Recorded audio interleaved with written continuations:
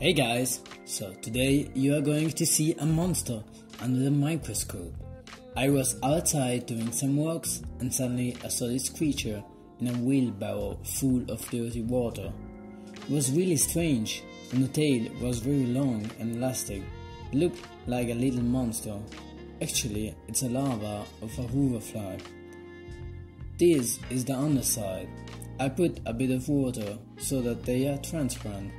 You can see their organs and what they ate.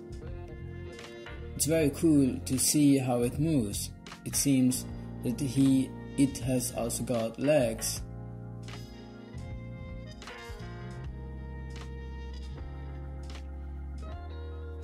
Those are probably the legs. The rat-tailed maggot has got an organ called siphon, which allows the larva to breathe air while submerged. The body can grow up to 2 centimeters.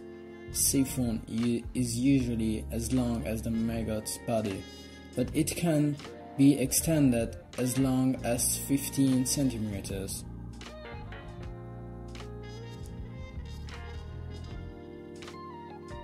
It can also walk backwards and on surface like glass.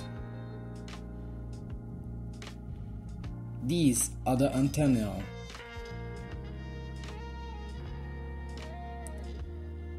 Thank you for watching. Feel free to subscribe and see you next time.